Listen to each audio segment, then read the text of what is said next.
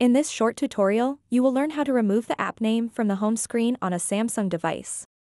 Many users find it distracting or unnecessary to have app names displayed on their home screens. Fortunately, removing them is a quick and easy process that can be done in just a few simple steps.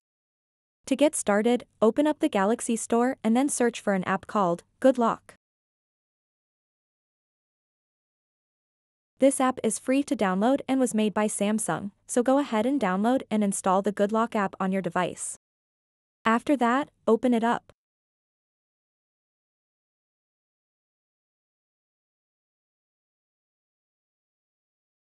And then scroll down until you see an option called Home Up.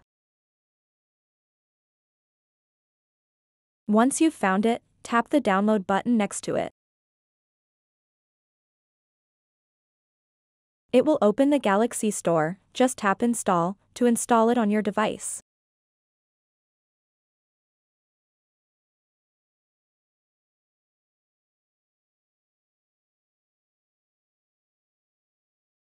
And then go back to the Good Lock app. And you'll see the Home Up option at the very top. Tap on it. Tap Start. And allow permissions. What you want to do next is toggle on this switch to enable Home Up. And then tap Home Screen. And then scroll down to the very bottom of the page. Now you'll see an option called Hide App Icon Label.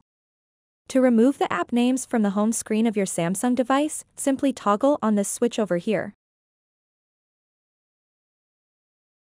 And now, if you go back to the home screen, you'll see that there are no longer names under each and every app.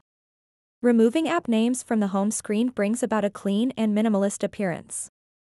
The absence of text creates a streamlined and uncluttered visual experience. With only the app icons present, the home screen maintains a sense of simplicity and elegance.